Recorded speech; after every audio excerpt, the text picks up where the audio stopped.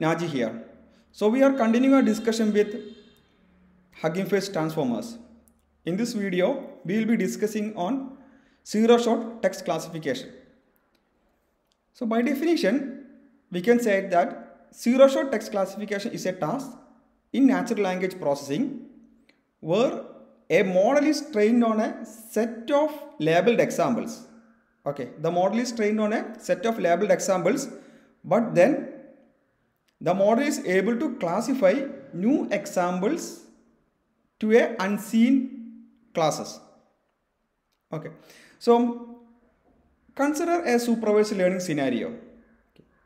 So in a supervised learning scenario, we know that we have a data set, we have a labeled data set, okay, and we can say that the features and the classes are the labels, and we will train the model, and after training we will pass some input to the model and we will ask them to inference or predict.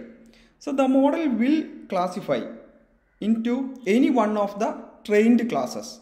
So that is what happening in the supervised learning. Okay, so in supervised learning we need a huge set of label data. Okay, so in a training purpose we may get all the label data from Kaggle or any other public domain, but in a real scenario, when we do a project with respect to a domain specific, it will be very hard to get the data. Okay, nowadays people are using ChatGPT to create the synthetic data, but still it is very hard because we need to verify, we need to analyze that the synthetic data is correct. So that all things are there, but that is what usually happening in the supervised learning. So in zero-shot classification, what actually happens is that we can classify a new example to a unseen labels. Okay, so if we train the model to classify into ABCD, okay, then using the supervised learning or using the zero-shot learning, we will able to classify new text into E and F.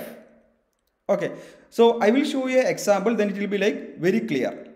So consider a human scenario, how this happens among us, right? Consider a child, okay, and we shown like all the pictures of animal to a child except zebra, okay, and we show him like pictures of maybe birds and the trees and all the things except zebra. Okay, then after that we show him a picture of zebra and ask him, okay, classify or recognize this particular thing in the picture or animal in the picture. Okay, so the child will able to identify that, okay, anyway this is an animal, okay, and which has a more resemble to horse. Okay, so maybe like the child may be saying that, okay, this animal, this may be a horse with some kind of a stripes in the body. Okay, so it is able to like relate the particular animal with a horse, the zebra with a horse. Similar to that, like we usually, like I did it in most of the time in university exams, when we get in double quotes, when we get some questions that is out of syllabus, and in double quotes, I am saying it in double quotes, out of syllabus questions, what we will do, we will try to relate this with something that we studied, right? Then we will try to answer that particular question. Okay, so that is what happening like in our like university exam also. Similar to that, in zero-shot classification, what it does is, okay, when we give a text, okay, and we are saying that, okay, this is a text and classify this into like a E and F category. Okay, so we train the model to predict the label ABCD, okay, and we want a new text to be classified into E and F. Okay, so this E and F is a new labels which is not shown or which is not given in the training time. Okay, so what model does is, model try to maybe like in a simply like model try to map this kind of E and F semantically with ABCD, and it will try to relate these two things, and maybe we can say that it can be apply like in a simple terms, it can be check like a distance between two labels, and some kind of a techniques can be applied here. Okay, then model will able to exactly classify these text into E and F. Okay, so that is what happening in the zero-shot classifier. So one advantage is that it does not require huge amount of data. Okay, so, and it relies on the existing data, existing label data, and which will try to, as I mentioned, like it will try to do the semantic relation, try to build a semantic relation between the seen labels and the unseen labels. Okay, that is how it will categorize the new input text. I know it is it's not that much difficult to understand, but when we do a sample exercise, you guys will feel that this is a very simple thing. Okay, so as usual, what we need to do, we can install a transformer. Pip install transformers can be installed, and we can import the pipeline. Okay, so we can import from transformers, we can import pipeline.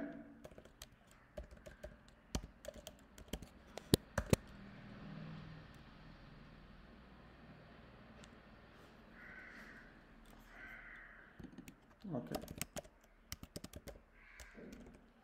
from transformers import pipeline. Okay, let me,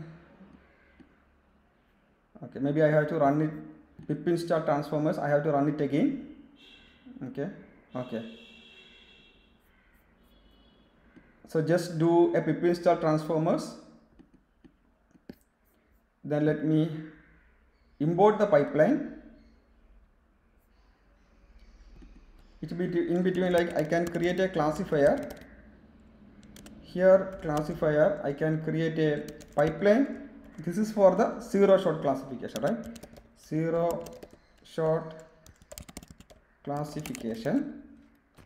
Okay, I'm doing zero-shot classification. So here we can see that by default it is downloading a model called BART large MNLI, which belongs to Facebook.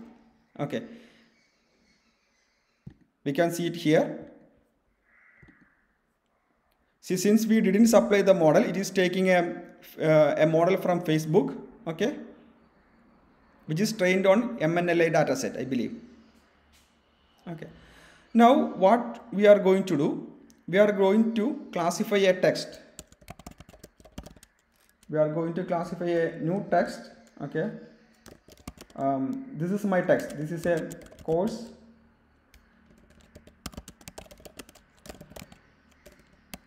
About transformer library.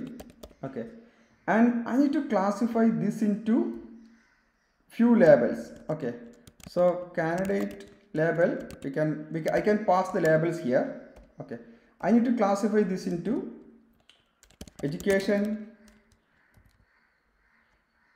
or maybe politics or business. Okay, say spelling issues here. Okay, now let me run this one.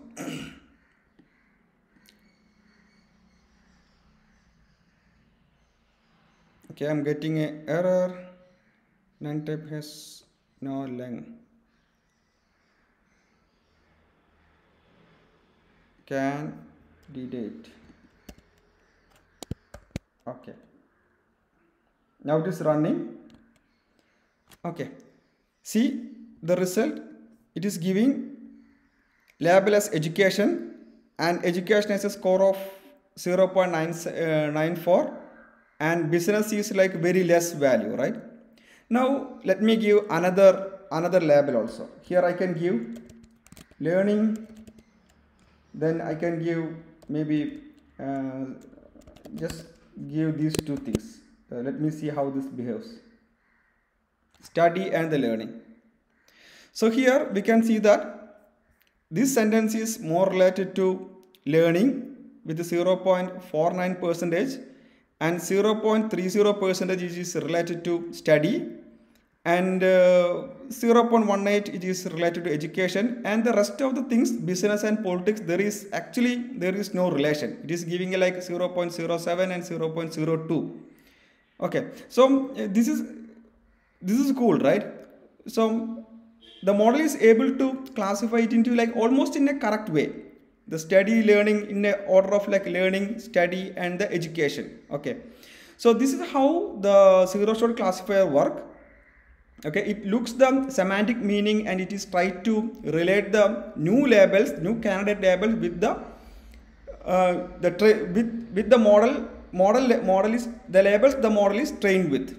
Okay, so that is how it successfully classifying this into correct classes, correct candidate labels. Okay, so that is all about in this tutorial.